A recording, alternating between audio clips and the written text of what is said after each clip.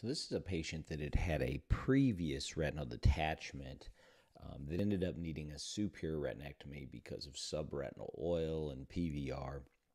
So first thing in this patient, I want to make sure there's no membranes. So I go ahead and put in ICG. I don't see any membranes, but there is this tiny tear just outside of the superior temporal arcade.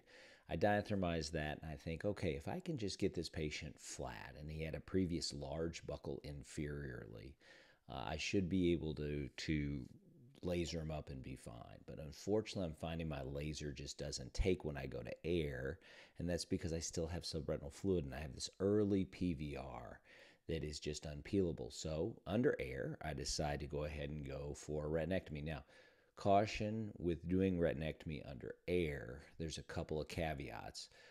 Or concerns. First of all, make sure you diathermize vessels very carefully because bleeding, especially early on in the retinectomy while the retina is still pulled up, can result in subretinal hemorrhage that can go under the macula and limit your patient's vision.